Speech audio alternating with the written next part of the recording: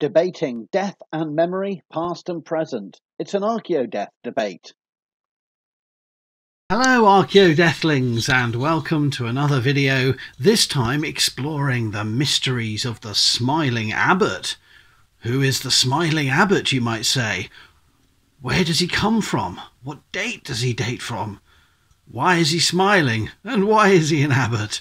And why should anyone care? Well, hopefully this video will give you a sense, because I'm going to take you on a journey into the later Middle Ages and the world of monastic mortuary archaeology, and specifically of Welsh mortuary monastic archaeology, because the last time there's been a systematic survey of later medieval mortuary monuments was Colin Gresham.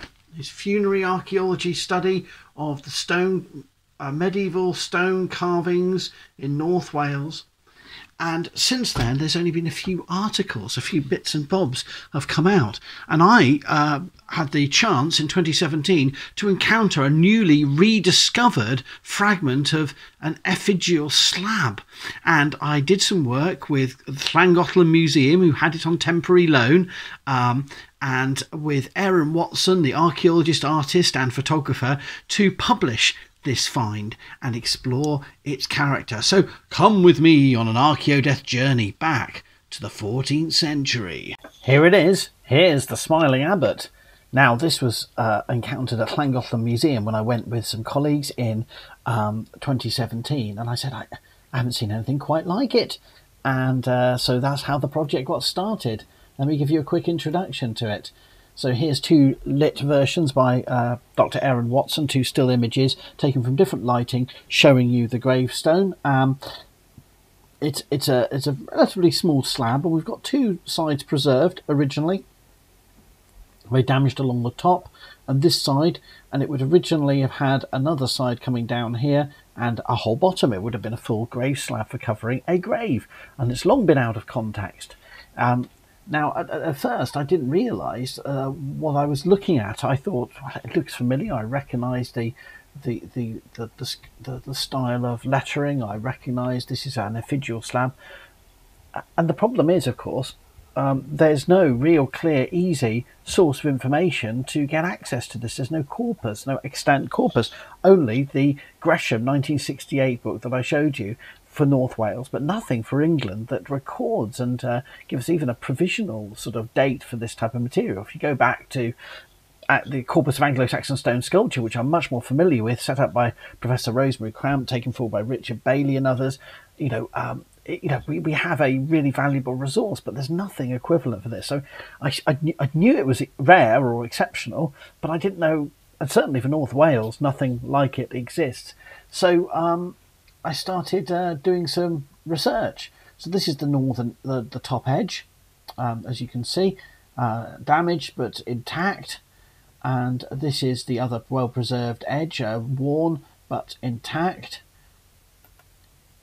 The left edge, however, has been cut down and cropped down at a later date, perhaps for use in a building or so on. And the back shows evidence of some damage and scouring and so on. And the bottom, of course, is knocked off, but it's not just simply knocked off in one shape. It's also got this dish shape, suggesting again an architectural reuse and adaptation for fitting into some sort of post-medieval structure, I suspect.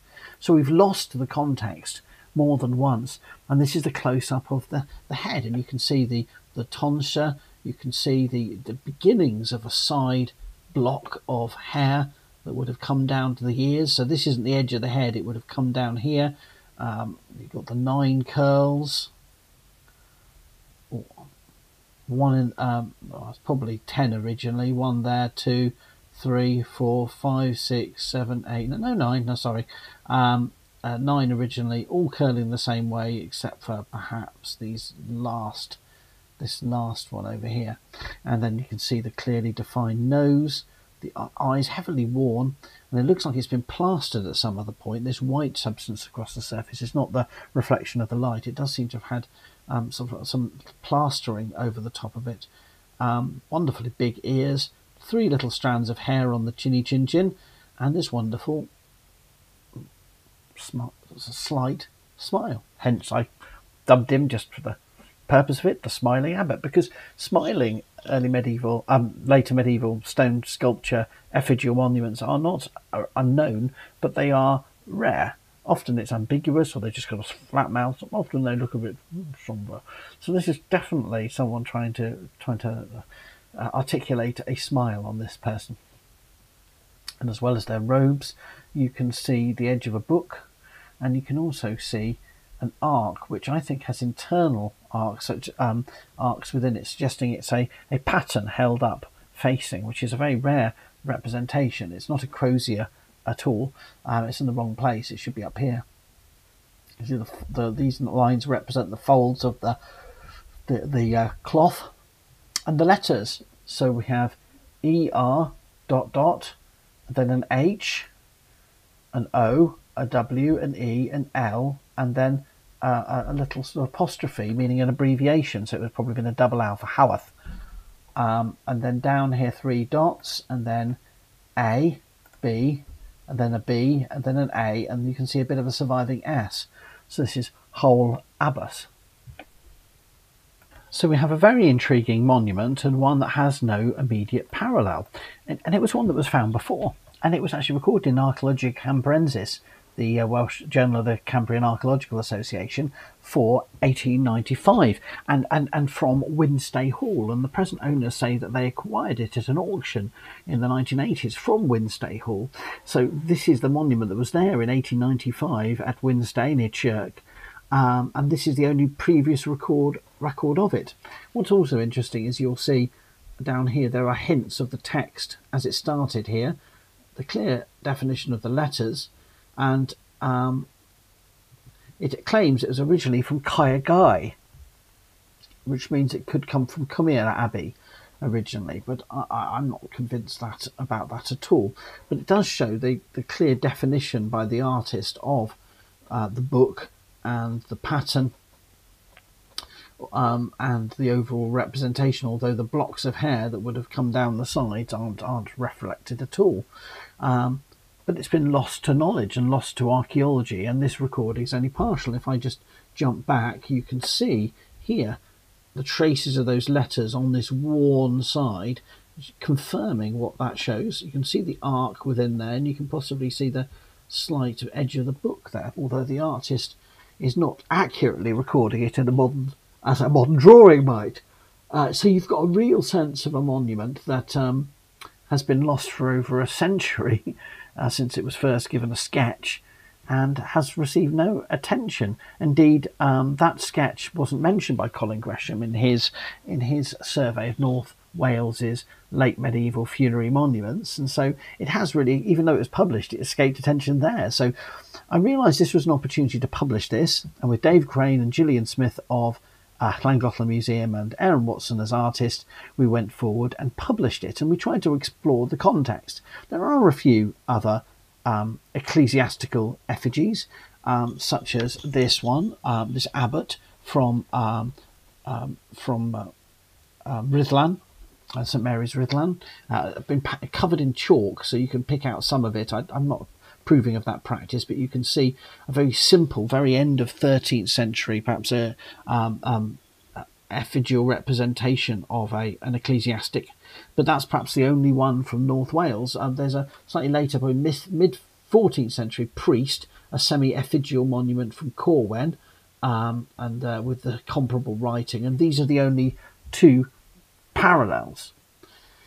And looking more broadly, I was able to note that this is our Smiling Abbot here, is that most late 13th and early 14th century brass and stone sculpture representations of priests and ecclesiastics and monastics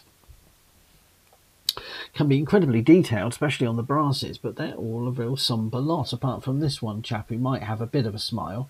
There's nothing immediately comparable to the Smiling Abbot apart from this ceramic one. So we have, and that's from a Cistercian monastery, but most of them look quite depressed about their lot. Just across the into Wrexham Borough, we have this effigial slab of a male civilian, and he might have a bit of a smile, but it's difficult to tell. And we also have this 13th century, allegedly 13th century effigy from Cowell in Flintshire that again might have a slight surmile, or it's so difficult to say. The closest to the site of where we think it's from, though, is this from Valle Crucis Abbey, which looks like it's a shielded knight figure, but a semi-effigial monument.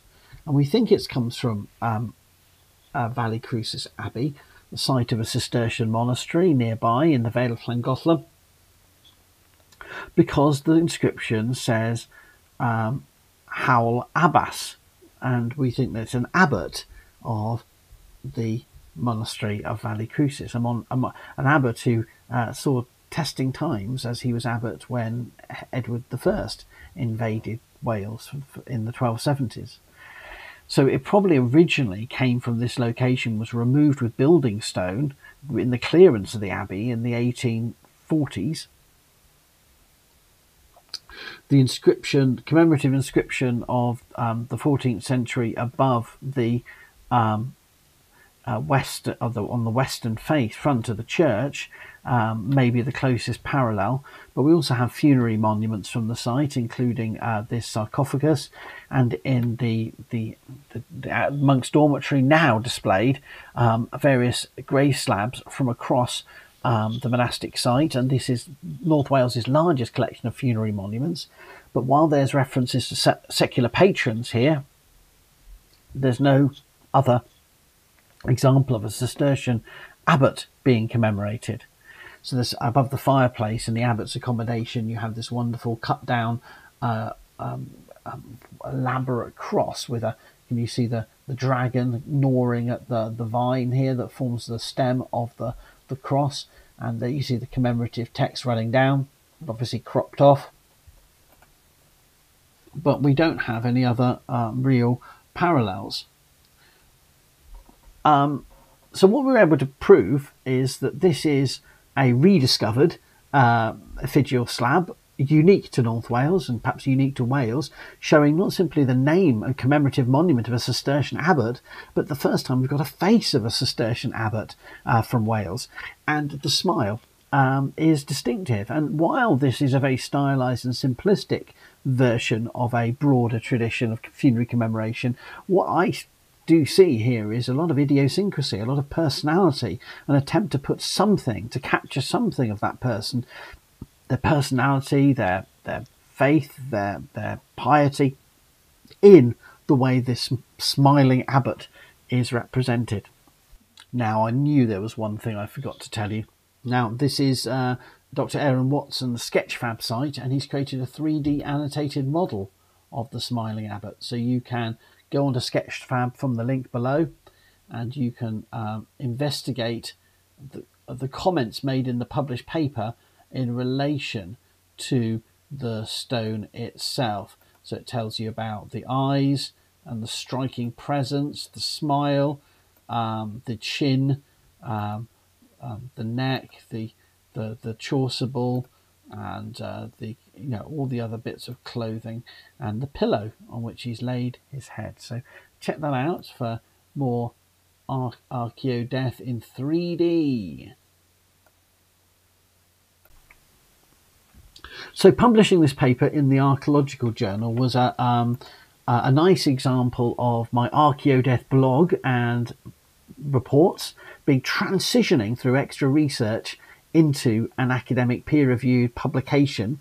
It's also an example of how fragmented, decontextualized monuments can still sometimes tell us a lot of new information, even if they've long since been disturbed and dislocated from their graves, and indeed broken in this case, and moved around the landscape with claims that it came from Cargai. But the argument put together by us, suggesting this was the funerary monument of a abbot of Valle Crucis Abbey at the very end of the 13th and into the first decades of the 14th century.